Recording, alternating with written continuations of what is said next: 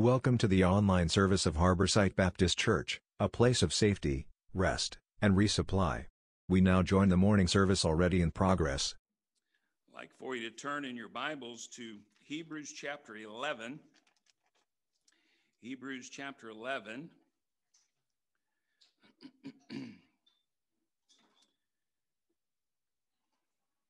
Look at just a few verses here, but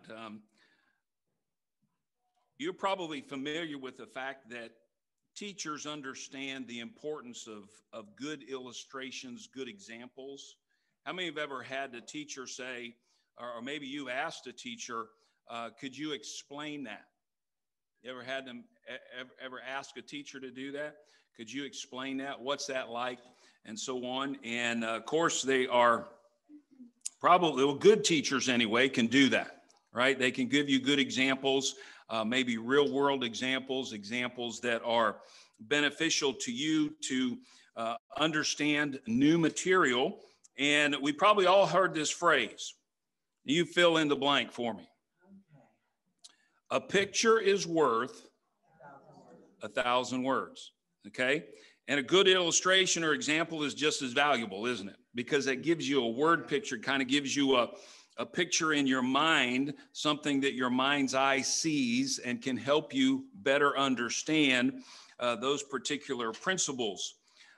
Name for me the greatest teacher ever. Who would it be? Jesus, okay? And if you're familiar with the Gospels, you know that he used a lot of illustrations, didn't he? He used a lot of illustrations during his ministry to convey spiritual truth. Some of them started with, behold the fowls of the air, or consider the lilies of the field. Or maybe you're familiar with a sower that went forth to sow. And other illustrations. And when it comes to conveying spiritual information and spiritual material, although I trust it's not new, there's a lot of illustration, a lot of people that are illustrations of what I want us to look at this morning, of faith.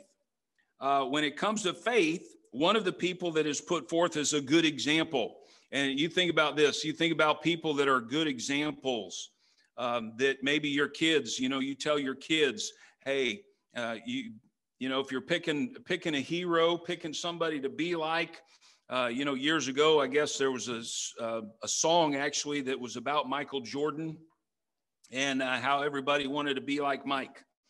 Okay, all the aspiring little basketball players wanted to be like him.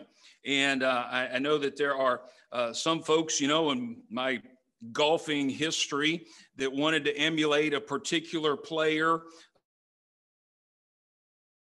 And it's not just golf or basketball. It could be a lot of different vocations as well. People want to be like, people want to emulate different people. And, from any particular vocation, life's work, life principle, anything like that, sometimes it's good for us to have a good illustration, somebody that we can look at, we can examine their lives and get an idea of how they did whatever it is we're looking at. And I want us to look at a good example of faith, and the person brought forth in it of Abraham. He is, after all, and considered the father of those who trust the Lord. He is considered in Romans chapter 4, the father of all that believe. Okay, he is the kind of the example, the number one example there. And I know in Hebrews chapter 11, there are a lot of other people, but I want us to focus on Abraham and what we can learn as we look at the faith of Father Abraham, because his faith illustrates several principles that if we're going to emulate him, if we're going to be like him, if we're going to illustrate to others what it means to be faithful, to have faith, to trust the Lord, to put our reliance on the Lord, we certainly need to know these truths. And I want to preach a message to you that I have entitled, The Faith of Father Abraham. What is it? What kind of faith is it? And certainly in these, as we're learning on Wednesdays, these perilous times, Paul told Timothy about these perilous times. No, he said, no, in the latter days that perilous times will come. Those hard to bear, hard to deal with times. We've been learning about that. And I want us to kind of look at what the writer of the book of Hebrews has to say about Abraham's faith. I want to start with verse number 8. Notice, if you will, in Hebrews 11:8, it says, by faith, Abraham, when he was called to go out into a place which he should after receive for an inheritance, obeyed. And when he went out, not knowing whither he went, by faith he sojourned in the land of promise as in a strange country, dwelling in tabernacles with Isaac and Jacob, the heirs with him of the same promise. For he looked for a city which hath foundations, whose builder and maker is God. Skip down to verse number 13. It says, these all died in faith, not having received the promises, but having seen them afar off, and were persuaded of them, and embraced them, and confessed that they were strangers and pilgrims in the earth. Let's pray. Our gracious Heavenly Father, we thank you for this opportunity that we have to look into your word now. And we would ask, Lord, that you would help us to focus our attention upon these principles from the life of Abraham. He is certainly a good example, a good illustration, a good picture of someone who put their trust, their faith, their reliance, their dependence on thee. And in these perilous times, these last days, we would ask that you would help us to emulate Abraham in our faith.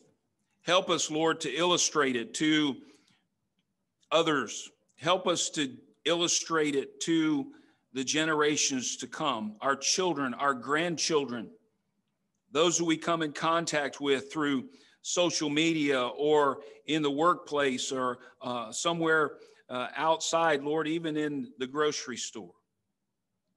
Help us to convey to them what it means to have faith. We pray for the children that their time would be profitable. We ask the same for ourselves, and we pray that you would remove any of the distractions that have come our way. Help us to focus our attention upon your word, and we'll thank you for what you're going to do in Jesus' name. Amen. So the faith of Abraham, what makes him such a good illustration, a good picture, a good example of it? Now, granted, let's ask this question. Was Abraham perfect? Was he sinless? No. Did he make mistakes? Sure he did. But he's still called the friend of God. He had a very unique relationship with the Lord. And again, in Romans chapter 4, Paul mentions him and says that he is the father of all that believe. The word believe, or all that believe, that phrase could also be translated to faithful, those that have put their faith in Jesus Christ and in God the Father. Now, I want you to notice something about his faith. His faith illustrates something very important for us to understand. Go back to verse number 8. If you'll notice there, it says, by faith, Abraham, when he was called, okay, to go out into a place which he should after receive for an inheritance, okay? He was called. Now, that particular word called comes from a root word in the original Greek language, which means to be invited. How many have ever gotten an invitation to anything? Yep. Okay. We probably all have a birthday party, anniversary party, baby shower, whatever it is, some special occasion, we get an invitation and you look at it and you go, wow, that's really cool. And somebody says, what is it? Well, so-and-so is going to have this, whatever. And you put it on your calendar and you put that thing up there so you don't forget and whatnot. And thing about invitations, what can you do with an invitation? What do you do with them? If somebody invites you to a birthday party, what are your options? RSVP. Okay, you RSVP, and those are very important. Please let us know. All right. That's the English for respondus s'il vous plaît, I forget. Anyway, RSVP. That's why we use the letters and not the actual phrase, right? Because it's French. All right. But you can RSVP, and those things are important. I was reading an illustration of a lady who was a world-renowned opera singer. Okay. She traveled the world singing and so on. And there was a couple getting married who asked her to sing at their wedding. And this was not just like, quote unquote, normal people like us. Okay. This was a very influential couple, influential family, and so on. They invited her to come, and they sent the invitation that had an RSVP. All right. She took it for granted that since she was part of the ceremony, that she could go to the reception, which was very posh, very expensive, and in another part of the building from whence the ceremony took place. So she and her husband go, and she sings, and everybody departs to go to the reception dinner and so on. And when they get to the top of this very large staircase in this very opulent hotel, there's a man with a clipboard in a tux who says, "Name, please." And she says, "Well, I'm so-and-so." And he runs down through and he says, "I'm sorry, ma'am, your name is not on the list." And it was then that she remembered, not only did she get the invitation, but there was an RSVP. And she took it for granted that since she was singing at the ceremony, had this particular part in the ceremony, that she would be allowed into the reception dinner. Of course, everybody is stacked up on the staircase wondering what's the holdup. Can you imagine her embarrassment as she and her husband turned and walked back down that staircase and out of the building? She said, I never forgot that, and I will never, when I am invited to something, I will never forget the RSVP, to make contact with them and let them know. But that is okay, I'm accepting your invitation, right? You can accept that invitation, or what else can you do about it? You can reject it, right? Now, the Bible says that Abraham was called, okay? He was invited to come out unto a land that he didn't know anything about. What could he have done? He could have said, "No, thanks. I like it right here in Ur of the Chaldees. My family's here. We've been here for generations. I like that, and I'm not going to move." And undoubtedly, God would have found somebody else. But that faith that is illustrated here is a faith that hears. When he was called, he heard that call, and he obeyed that call.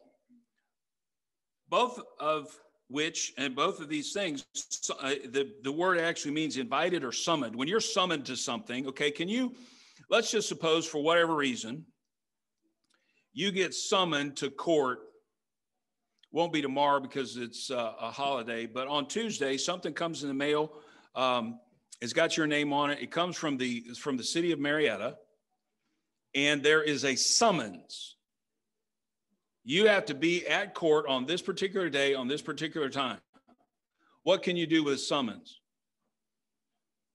You can accept it or reject it, right? I'm not going. All right. How many people get arrested because they didn't show up to court, right? They get a bench warrant and they say, okay, and they find you someplace and you say, "What's this all about?" Well, failure to appear. Okay. But Abraham didn't do that. When God calls, when God invites us, when God summons us to follow him, what are our options? Just like Abraham, we can accept it or reject it. Now you have to understand something. If you reject it, you do so at your own peril. right? How many times have people sat in a service not unlike this, and at the close of it, you know what generally comes at the close of an independent fundamental Baptist church service? What do we call it? It's an invitation. All right. How many of us have ever been, well, you're all sitting here in one of those, but we've sat in those in the past. And maybe it is that the Lord has impressed upon your heart, you need to go get that taken care of. But how many of us, not unlike myself, when I was small and understood at the invitation of a special meeting, my need of salvation, the invitation was given. I knew that I needed to be saved. I knew that I needed to go down and get saved and talk to somebody about that. But you know what I did? I rejected it for a period of time. And you talk about being miserable for a period of time. Wow. Because I knew if I died at that particular time, I was not going to go to heaven. I eventually went and settled the issue. But you can accept an invitation or reject it. You can accept a summons or reject it. But what did Abraham do? Well, we'll get to that here in just a second, but I want you to notice something about this particular hearing, okay? Is there a difference between hearing and listening? Yeah. How many of us have had our children and we ask them, did you hear what I just said? The answer to the question is absolutely. I heard what you said. Were you listening to what I said? That's the difference, right? It's my understanding that, and I don't know how they would gauge this, but I have heard it said by scientists who dabble in these kind of things, that everything from birth to death that you hear is imprinted on your brain. Everything you see, everything you hear is imprinted on your brain somewhere. And that's just a matter of, okay, can I pull it up if I need it, right? But I want to give you some other illustrations here of hearing, this faith that hears. Turn, if you will, to 1 Kings chapter 19. Back in the Old Testament to 1 Kings.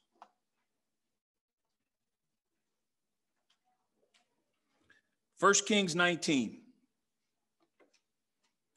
This is the chapter that has in it the story of Elijah, and this in a couple previous chapters. And of course, the contest on Mount Carmel in chapter 18 leads to Jezebel, who was the queen at that time, to threaten Elijah. And of course, Elijah, if you read through it, you know that he runs from this particular threat and so forth. And it says in verse number 9, in 1 Kings 19, it says, and he came thither unto a cave and lodged there. And behold, the word of the Lord came to him. And he said unto him, what doest thou here, Elijah? And he said, Elijah said, I have been very jealous for the Lord God of hosts, for the children of Israel have forsaken thy covenant, thrown down thine altars, slain thy prophets with the sword, and I, even I only, am left, and they seek my life to take it away. And he, God said, go forth and stand upon the mount before the Lord. And behold, the Lord passed by, and a great and strong wind rent the mountains and brake in pieces the rocks before the Lord, but the Lord was not in the wind. And after the wind, an earthquake, but the Lord was not in the earthquake. And after the earthquake, a fire, but the Lord was not in the fire. And after the fire, a still small voice. You know, God still talks that way today. He could. I've had one lady ask me, she said, Pastor, what should I do? I wish God would just tell me what he wants me to do. If he would write it in the stars, I'm sure I'd get it. I mean, how amazing would that be, right? If you walk outside one day or one evening on a starry night and look up in the sky and all of the stars start to move and you get this, your name there. Hey, Don, and whatever it is. And on the end of that, it says, sign God. Okay. You would probably get the message, wouldn't you? You would probably say, I don't know. Could your camera pick that up on your phone?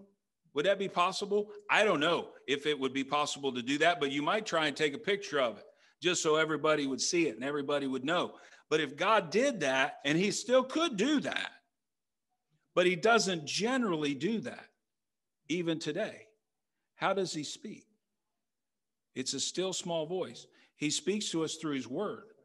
Okay. And one of the reasons we don't know what God wants us to do, we're not accepting those invitations and those summons to follow the Lord like Abraham did. One of the reasons we don't do that is because we don't know what God wants. We don't know what God says because we're not reading his word. Isaiah came into the same kind of understanding when he heard the voice of the Lord say, whom shall I send and who will go for us? He heard that voice and he answered it. What did he say? He said, here am I, send me. Abraham heard this particular still small voice. And my question to you this morning is, if his faith illustrates a faith that hears, what is your faith? Is your faith hearing what God says? Are you listening to what God says? Samuel, as a small child, was ministering to Eli, who was at that time the high priest in Israel. And God spoke to this child, Samuel, 3 different times. He thought it was Eli and ran in to see Eli. He said, here am I. You called. Here am I. What do you need? How can I help you? And so forth. And Eli said, I didn't call you. Go lay down. Happened again. Same kind of thing. Eli says, go lay down. 3rd time it happens, Eli's perceptive enough. And see, that kind of happens to us today, doesn't it? Sometimes God speaks and we don't hear it. We're not listening. We don't get it. We don't think that that's really what the Lord might be doing. We disregard it. We don't accept the invitation or the summons. We go on our own way. And then maybe God says again and again and again, and then we finally get it. That's what happened to Eli. And Eli told Samuel, he said, the next time you hear this voice, say, speak, Lord, for thy servant hears. That ought to be our mindset. But you have to be very, very conscious, don't you, of the moving of the Holy Spirit in your life. I was thinking about this recently, and I missed an opportunity. The Lord impressed upon my heart out of nowhere this particular person that I've known for years. Is a member of our church. Hadn't heard from her in several years because she moved away. And I even told my wife, I'm thinking about calling Judy Lynch. She said, why? I said, because we haven't talked to her in a while. Got busy, let it slide. Then a week or so ago, as a matter of fact, a week ago today, Judy Lynch went home to be with the Lord. A couple weeks prior to that, I had a still small voice say, call Judy Lynch. And I missed it. I didn't accept the summons or the invitation. Shame on me. But how many times do we do that? And the reason we don't do that is because it's not because we're not hearing, right? It's because we're not listening. We're not as attentive as we should be. Well, let's go a little further back to Hebrews chapter 11. Notice what it says there again in verse number 8. It says, by faith, Abraham, when he was called, skip down to the middle of the verse, it says, obeyed. It's one thing to hear it, right? And we have that conversation with our kids. Did you hear what I just said? Yes. Well, why didn't you whatever? Why didn't you do what I told you? Oh, I didn't know that you were serious. Okay. I just like to hear myself talk, and that's why I was talking to you. That's why I happen to mention, go clean your room, take the trash out, feed the dog, whatever it is, okay? I didn't know you were serious. Well, God is serious when he speaks, even that still small voice, which we need to listen to, we need to hear, we need to be perceptive as Abraham was, but it says there that he obeyed. And his faith illustrates a faith that obeys even when it can't see. That's really what faith is, isn't it? Of following the Lord wherever, whenever, however, for whatever reason, even though we can't see. Now, that is where the rubber meets the road as far as faith is concerned, isn't it? Because we've not seen God, right? But God is still alive. God is still sovereign. He's still on the throne. He's still aware of every circumstance that we come in contact with. And when God says, I want you to, and you fill in the blank, what should we automatically do? We should automatically do that. But sometimes not knowing where you're going, well, it's not sometimes, right? Every time, not knowing where you're going, as one preacher said, will always test and stretch your faith. God says, this is what I want you to do. And you look at it and you go, wow. And instead of being like Abraham who obeyed, instead of being like that small child Samuel who said, speak, Lord, for thy servant hears. I'm here and I heard you. What do you want me to do? What do we do? Well, we walk by sight a lot of times and not by faith, right? Even though the Apostle Paul in 2 Corinthians chapter 5 said we walk by faith and not by sight. Now, answer this question for me. Is what we're talking about that faith that obeys even when it can't see, is that blind faith? Is that blind faith? When we obey, we follow the Lord even though we can't see. Is that blind faith? Okay, I have a no. Do I have a yes? Do I have a maybe? Do I have a we're not sure? Not sure, maybe. I'm not sure, maybe no, possibly, sort of, kind of. Okay. It's yes and no. Oh, yes, and no. And you go, what? How can that be? That's got to be an oxymoron, right? How can it be both things at the same time? It is, in a matter of speaking, I don't know what God's going to do, but he does, right? And I know from past experience, and hopefully you are this way, from past experience, that anytime God said, I want you to do, and you fill in the blank, I want you to go, and you fill in the blank, I want you to say, whatever it is, you have an experiential knowledge of the fact that God knows what's best and always does what's right and best for me. And you can say, even though I cannot see, I can still trust and I can still have faith. But it obeys even when you can't see, because we live by faith and not by sight. It will test and it will stretch your faith. Trust me, you know that, you've been there, right?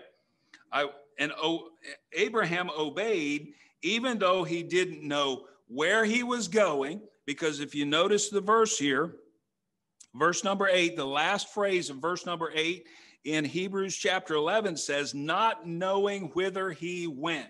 He had no idea where God was going to take him. But what did he do? He obeyed.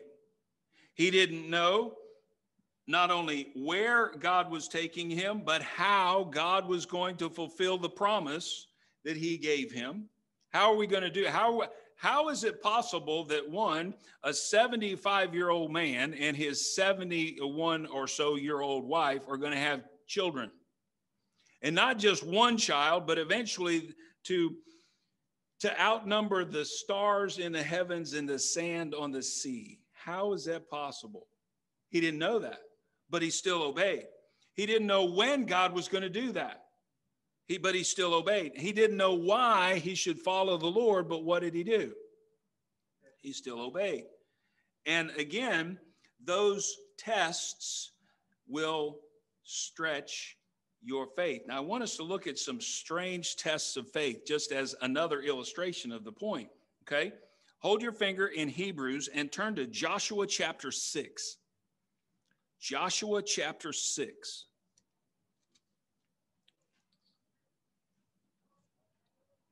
Moses is dead.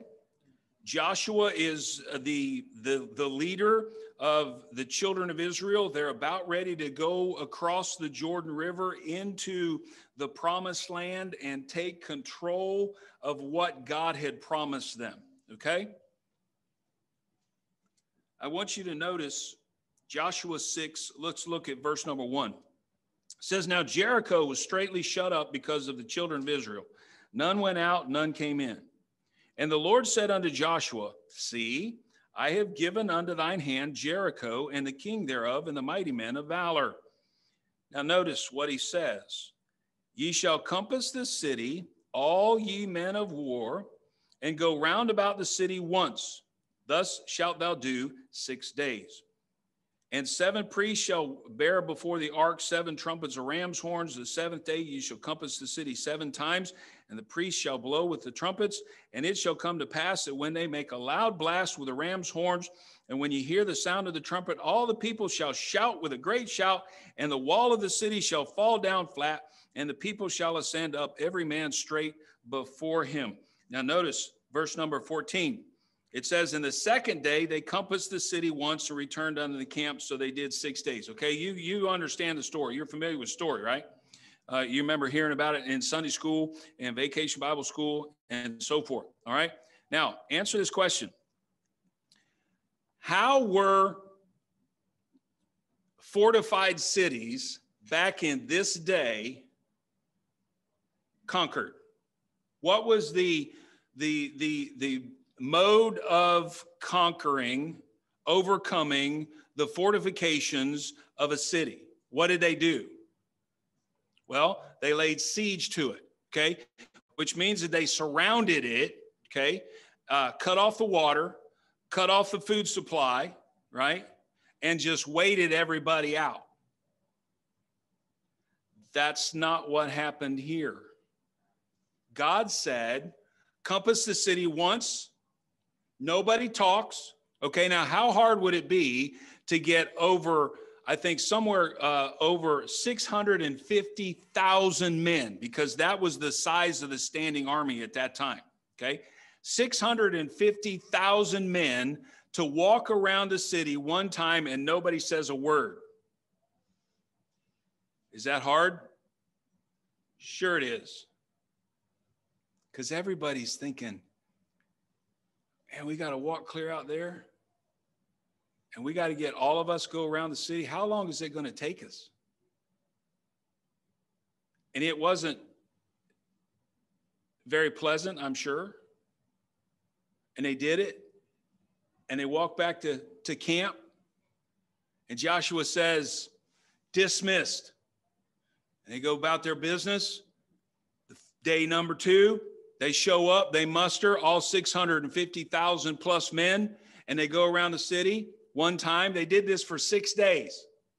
How long do you think it would take before those guys, all 650,000 plus of them, to start talking about it while they were marching around the city?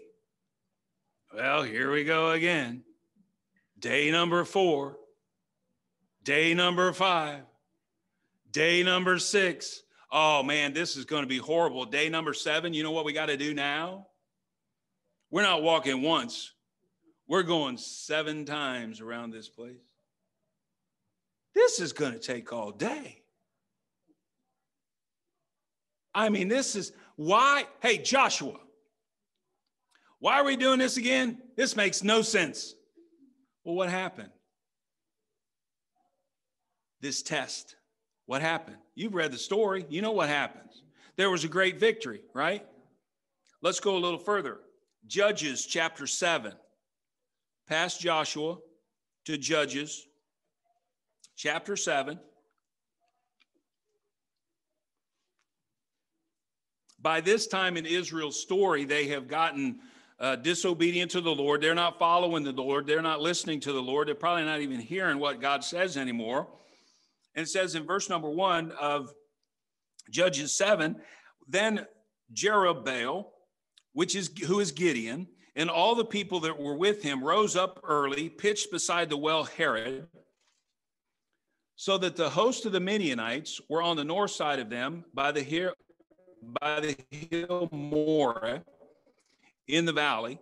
And the Lord said unto Gideon, the people that are with thee are too many for me to give the Midianites into thine hand, lest Israel vaunt themselves against me, saying, mine own hand hath saved me.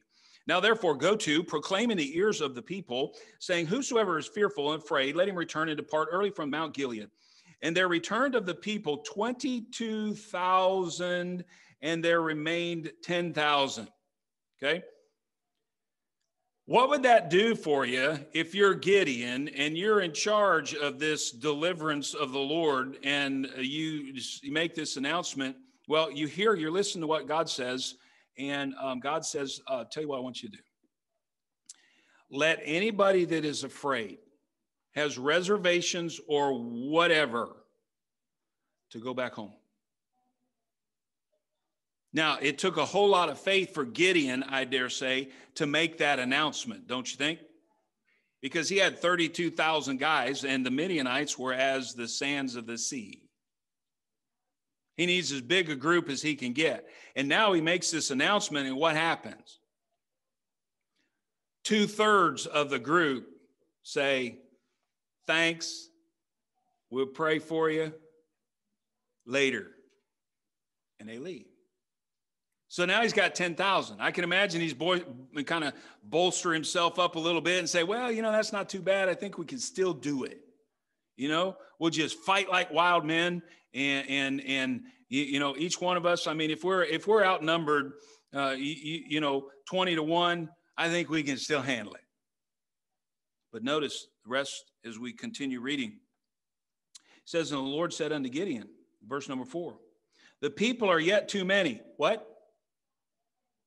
You just cut our force by 2/3. We got 1/3 as many people as we started with, and there's still too many. Bring them down under the water, and I will try them for thee there. And it shall be that of whom I say unto thee, this shall go with thee, the same shall go with thee. Here's another test, right? This shall go with thee, the same shall go, and of whomsoever I say unto thee, this shall not go with thee, the same shall not go. So he brought down the people under the water, and the Lord said unto Gideon, everyone that lappeth of the water with his tongue as a dog lap, basically when they got down on their knees and just stuck their face in the water, okay? All of those people are not going with us. Thou shalt set by thyself. Likewise, everyone that boweth down upon his knees to drink, and the number of them that lapped, putting their hand to their mouth, okay? They sat there and they drew the water up with their hand. They were paying attention to what was going on around them and stuff like that. They were not just totally consumed on getting a drink and that kind of thing. He says, and the number of them that lapped, putting their hand to their mouth, were 300. But all the rest of the people bowed down upon their knees to drink water. And the Lord said unto Gideon, by the 300 men that lapped will I save you. We went from 32,000 down to 300. Tell me how that makes sense. If you look at it from a human standpoint, that is the most ridiculous thing, along with marching around the city once for 6 days and then 7 on the 7th day, right? Was it a test of faith? Surely it was. Let's go a little further. 1 Kings chapter 17. 1 Kings 17.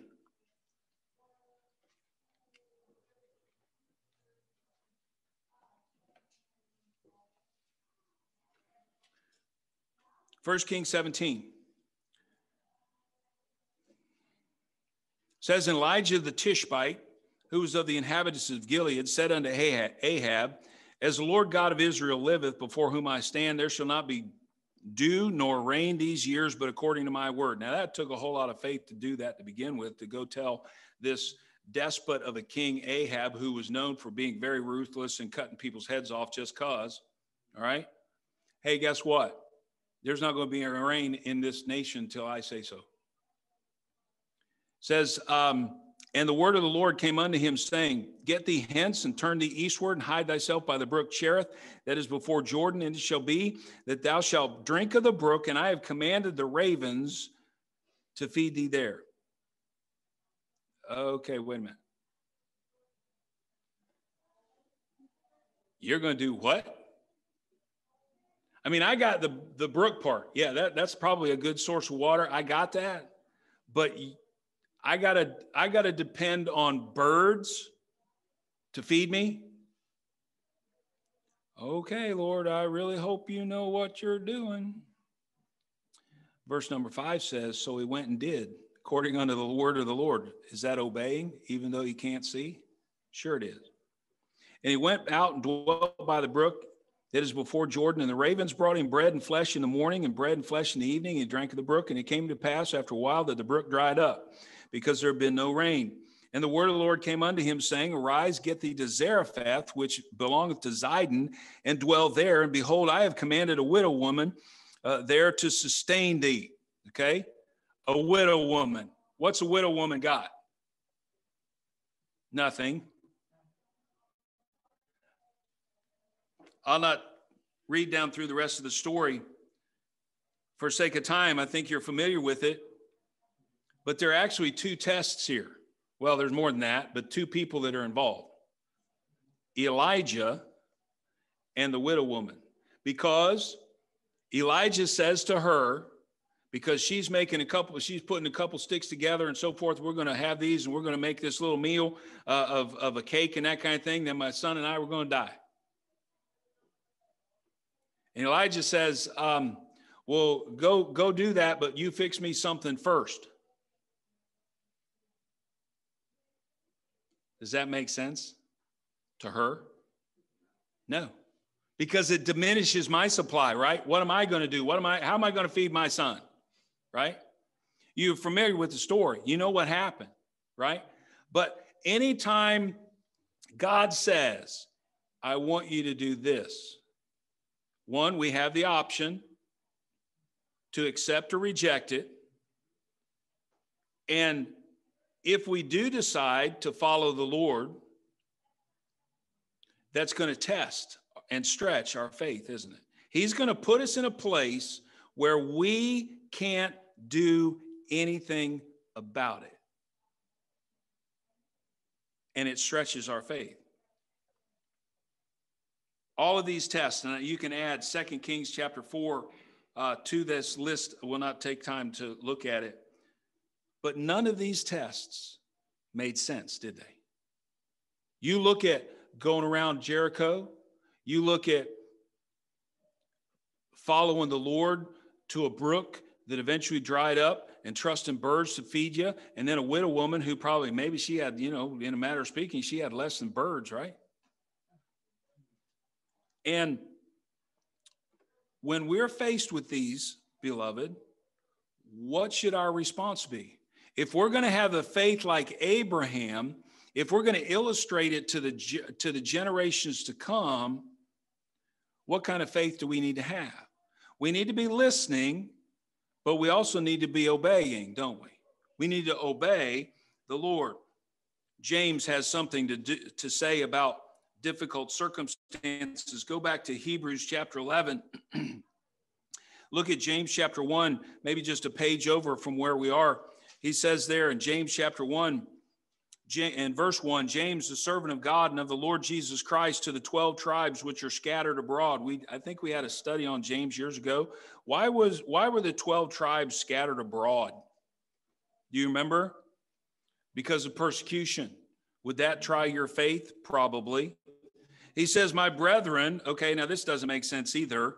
My brethren, count it all joy when you fall into diverse temptations or trials. Many, variegated, many-colored, many-faceted problems and trials, knowing this, that the trying of your faith worketh patience. We love that word, don't we? Patience. Just be patient. Stay with me. Just be patient, right? Because we get impatient, okay?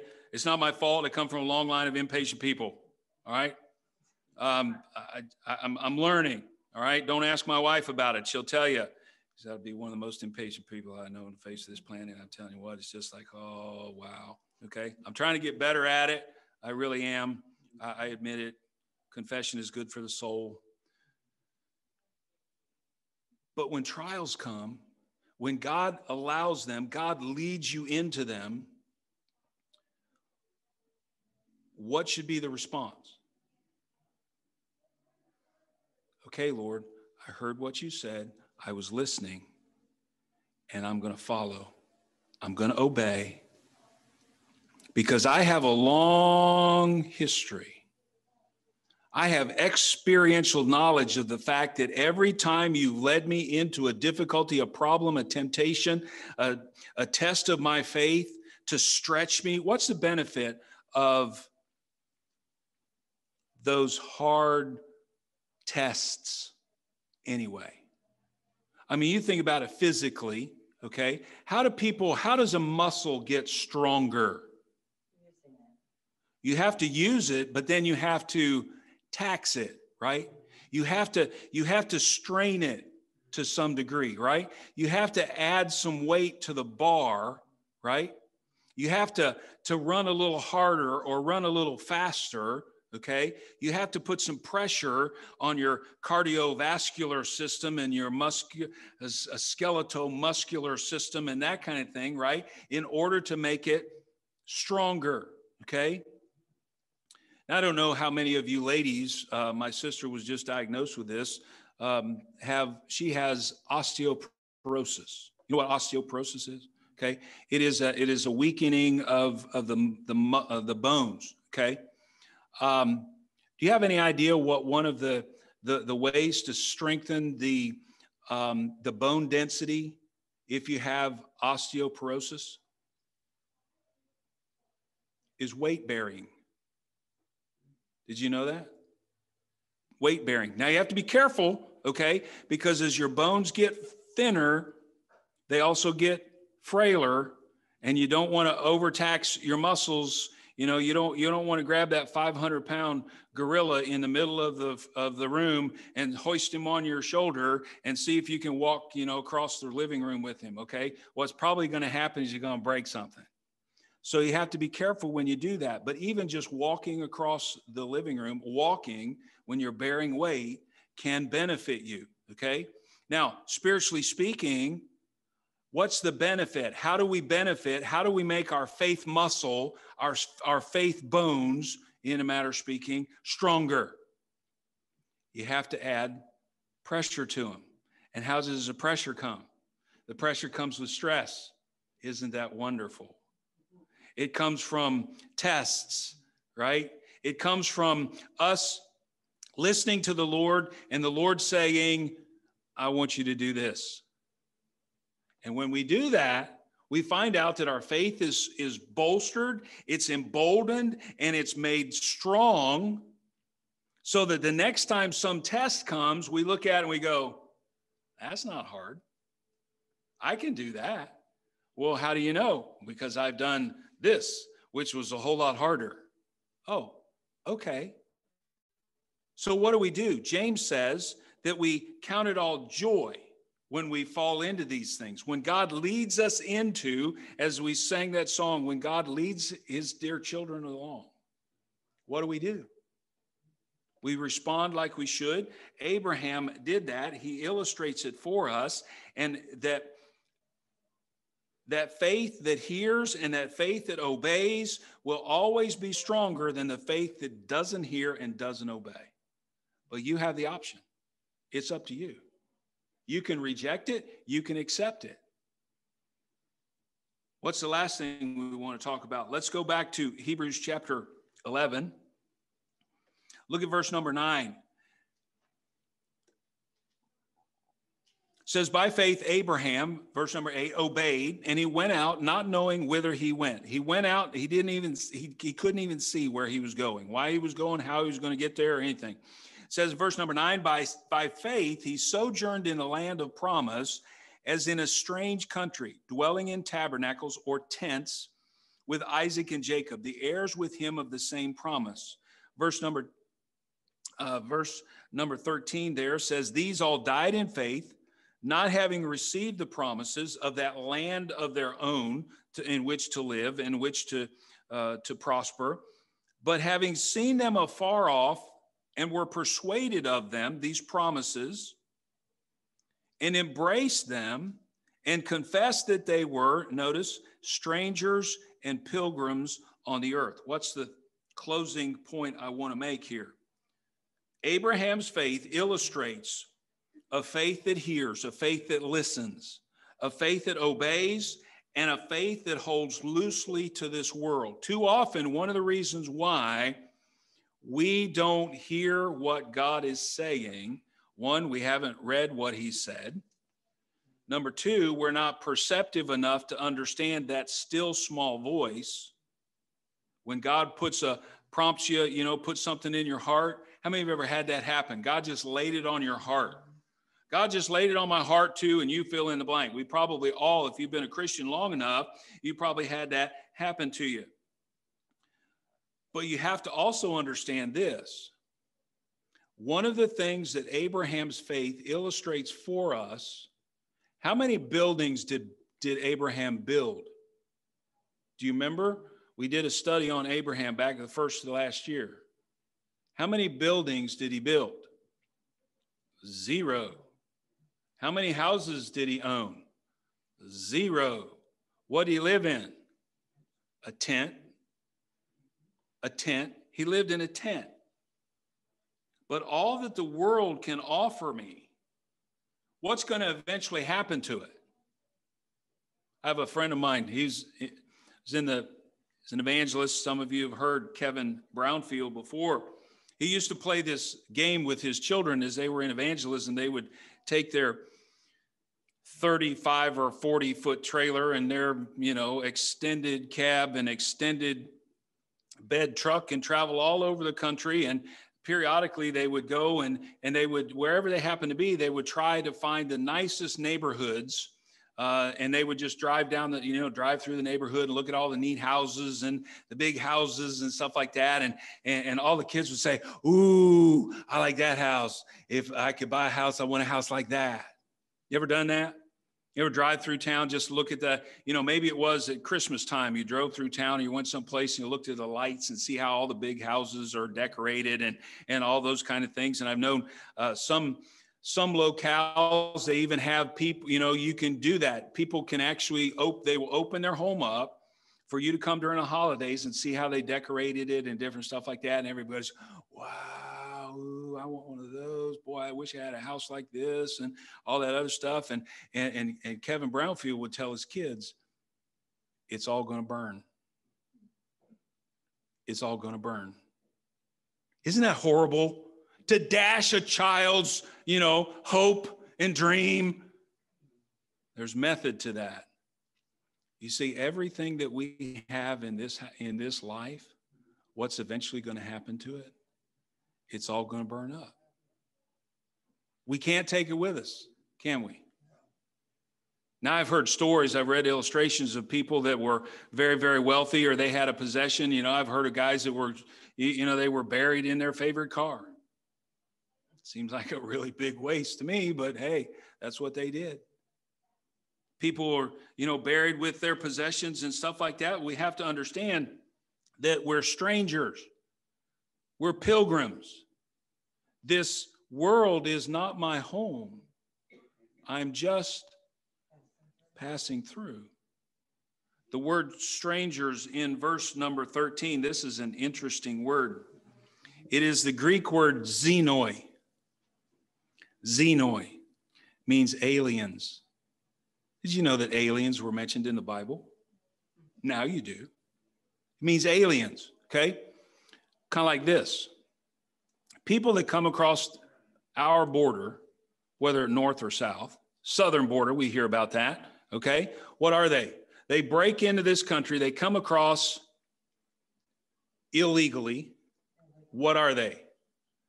They call them illegal immigrants, right? Because alien is just a little bit too, that's a little hard, right? Okay. But that's the idea, all right? And an illegal alien doesn't belong in that country, right? Are you aware of the fact that we are strangers, we are aliens, we don't belong in this country? We're here for just a short period of time. What we have is going to be left behind. And if the Lord tarries, eventually it's all going to burn up, right? So what should we look for? Notice the last part of verse number 10 says, and the whole reason why Abraham was able to do what he did from a faith standpoint, he listened, he heard, he obeyed, and he held loosely to the things of this world. Why? Because verse number 10 says, he looked for a city which hath foundations, whose builder and maker is God. Some of these days, those of us that know Jesus Christ as our personal Savior, where are we going to wake up? Where are we going? We're going home. My home, again, is not this world. As much as I like what I have, as much as I love the people that are sitting here and online with us, and I have in my family and friends and so forth and so on, as much as I love that, this world is not my home. I'm just passing through. And my faith needs to listen to what God says, obey what he says, and hold loosely to the things that he's given me in this life. Because what's more important? I've asked the question years ago, maybe you've heard me say it as your pastor before, there's two things that will last forever. Besides the Lord, two things. The word of God liveth and abideth forever, and the souls of men. Those two things.